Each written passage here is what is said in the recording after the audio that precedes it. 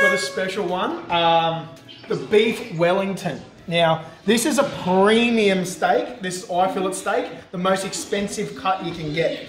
Eye fillet is a back muscle that runs off the T-bone, so it's just about this muscle off the cow, and because it's only a fillet about this big, it's always the most expensive. It's a muscle that hasn't been worked much on the cow, so today we're going to get to trimming this. Now first, I want to take the silver skin off this. This is just a butt eye fillet. You can get a whole piece or a center cut if you want, but this is just the head by step how Adzy is going to cook his beef Wellington.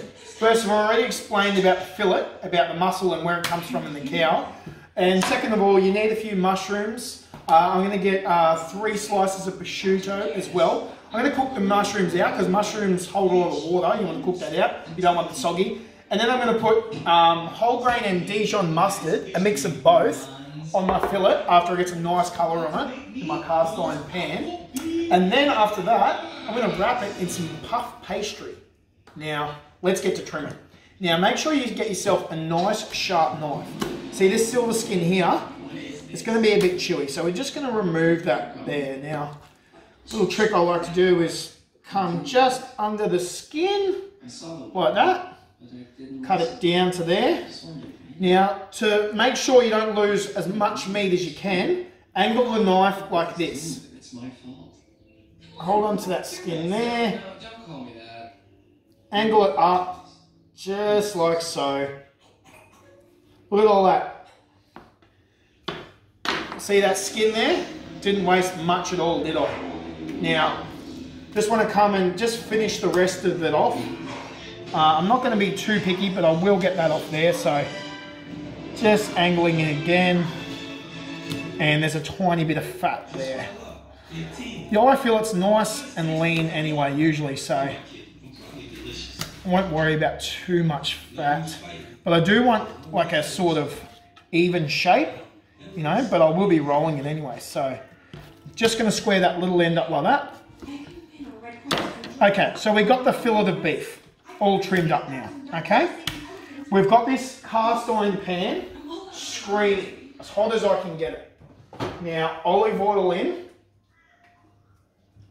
We don't want to cook the whole way thing through because it's going in the oven.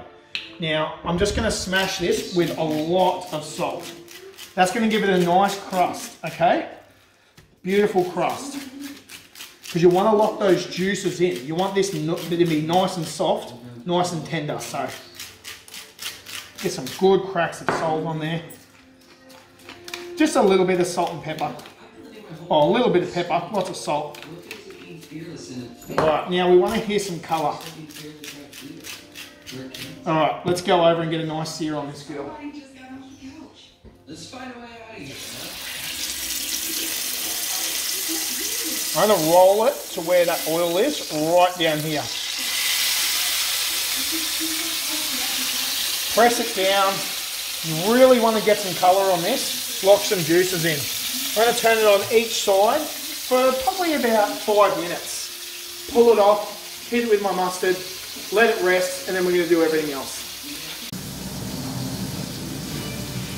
Alright, the next step is the mushrooms. Now, usually I would be pretty rough with my mushrooms, but I want to dice these real small all over.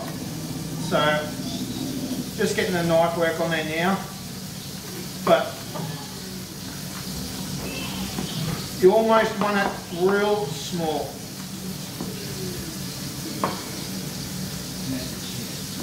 They go over it like that.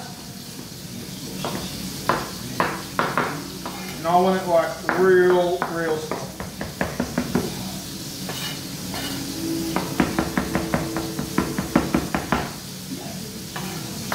Alright, just pulled the steak off and that's what it looks like. Got some very nice colour on there. Mushrooms are done. Going to put this on a plate now. Let it rest. 5 minutes. Coat it with my mustard. And we're getting things on the road. Yummy! So just frying the mushrooms out now. As you can see, there's a lot of liquid coming out of there. So just give it about a couple of minutes. We're going to cook them anyway, but look at all the moisture coming out of there. And we're going to get to roll this Wellington up. Alright, now to paste the beef fillet. I'm using a tablespoon of Dijon mustard and a tablespoon of whole grain mustard. Now I'm going to mix those together, as I said before, because I like both of them. And beef and mustard is just, oh. So make sure you coat everywhere on your fillet, even those little ends. Do the back side as well. There should be enough mustard here. You have to get your hands dirty, get them dirty, so just take a little bit from there, move it around all sides like that. Beautiful. That is the coating for the Wellington. Nice and easy.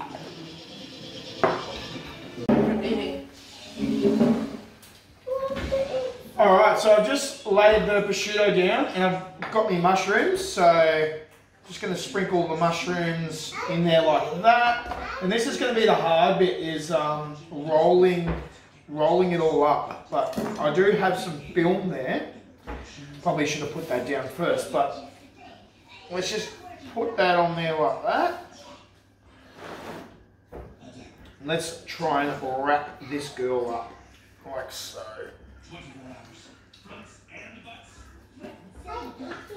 Messy job. There we go, beautiful. So I've wrapped it up now, just like this. I'm going to wrap it in a cling wrap and make sure it's really tight.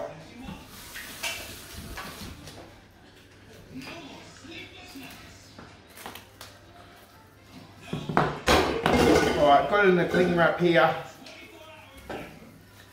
And we're just going to wrap this till it's tight as we can get it.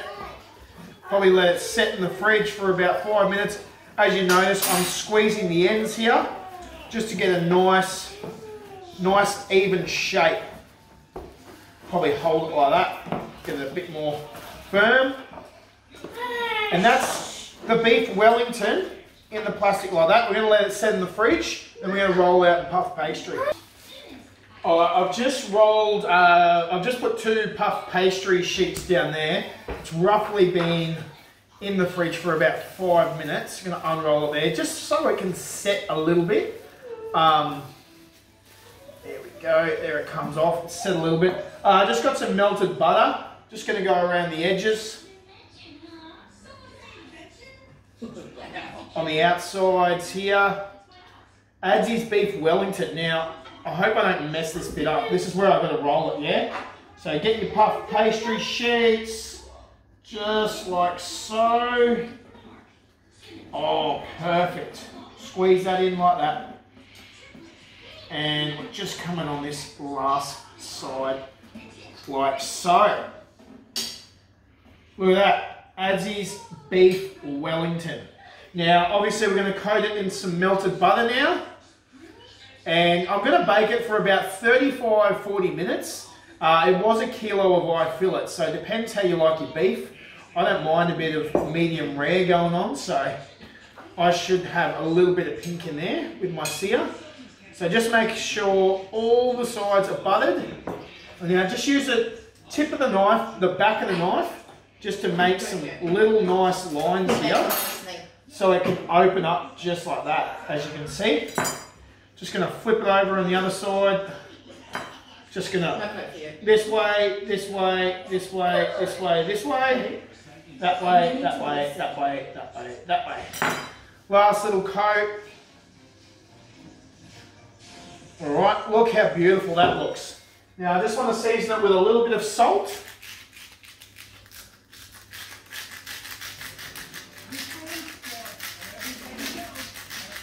Well, a lot of salt, as you can see. I've got the oven preheated to 180 degrees, all buttered up. Adzeys beef Wellington. Woo! Here goes nothing. Set the timer, 35 minutes. Into a preheated oven. And walk away. Who's excited? Of the beef Wellington from Adzeys. I'm nervous as you guys. Oh. crispy as. Might use a serrated knife actually, just for the crumbs. Ready?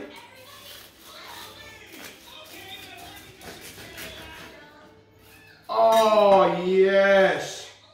Look at that. Nice bit of red in there. I'll give you a close-up. That's just cooked to perfection.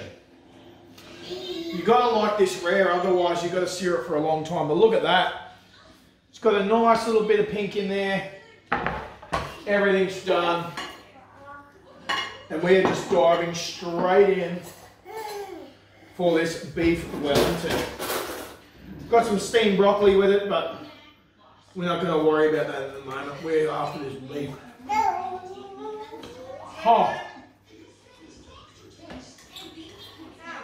So tender.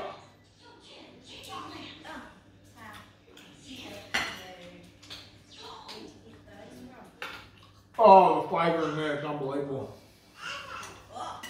Look at that.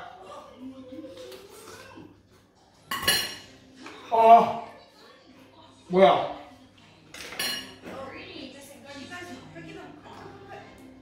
Gotta try this, guys. Thanks. Hope you like. Hope you subscribe to Cooking with Adzy for many more great recipes. Love yous.